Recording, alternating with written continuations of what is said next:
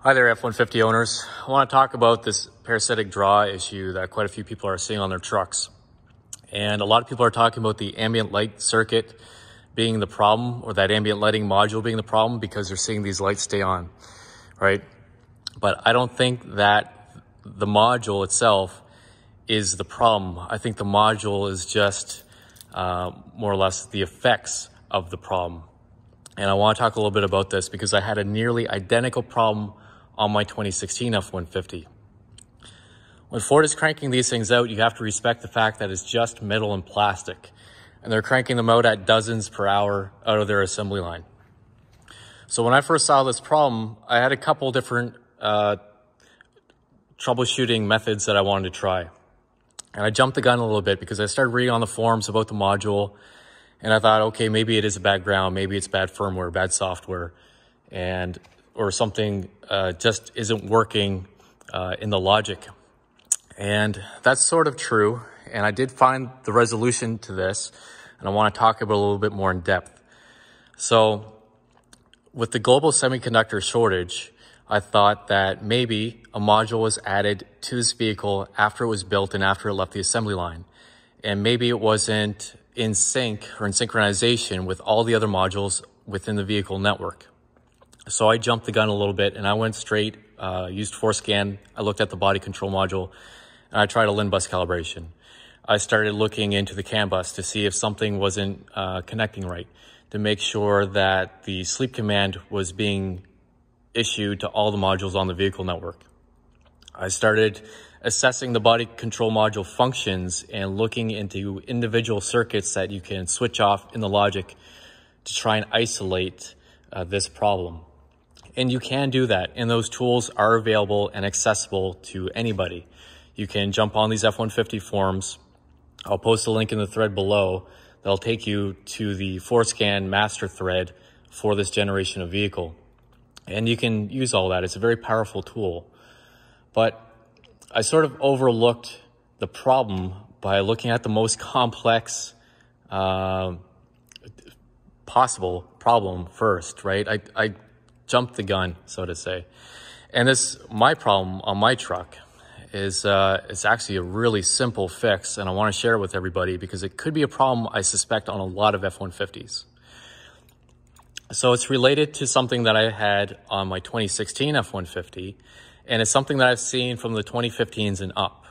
And that is, when these vehicles were built, Ford enhanced, to our benefit, the door seals around the rear passenger door. So it's a much tighter seal, but that also causes this problem. So I know you're wondering, how does a door seal cause parasitic battery drain, but I'll get there. So if I unlock my truck, you can hear the door locks actuate within the doors. You can see the visual feedback on the tail lamps. And when I lock the truck, the tail lights are no longer illuminated. You can hear all the door lock actuators within the doors close. But this ambient lighting system stays on, right, in the rear. And I know this is what a lot of you guys are seeing out there. So what I found, and this is really the easiest fix possible.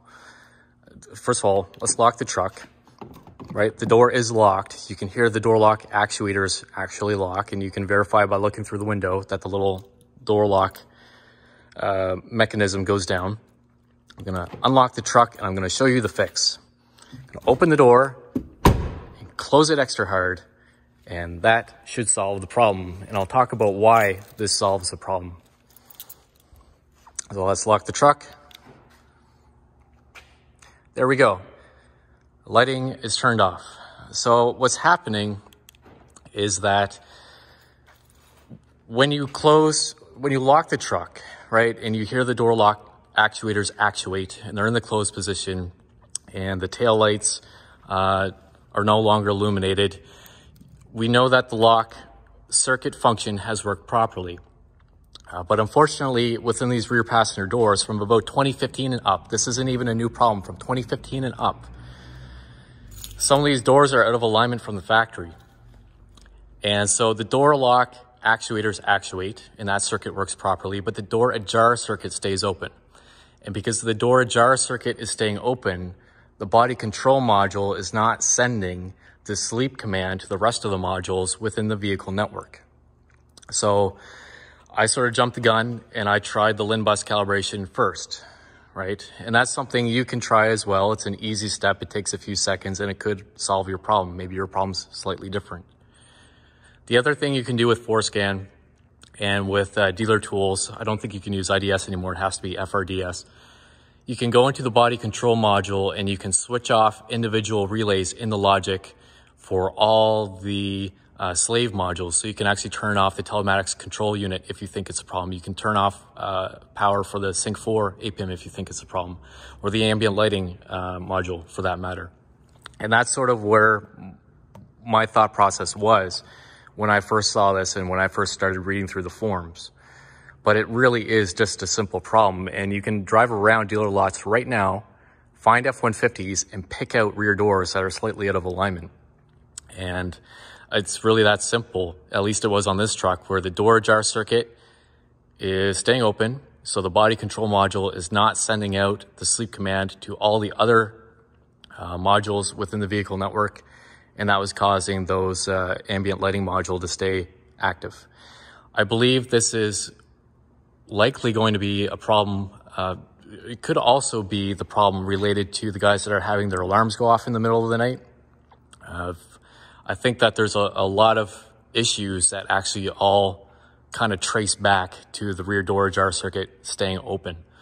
So that's something, you know, it's an easy enough fix. I hope you guys can go out and try this, slam all your doors extra hard and lock it for a night and see if your parasitic battery drain issue goes away.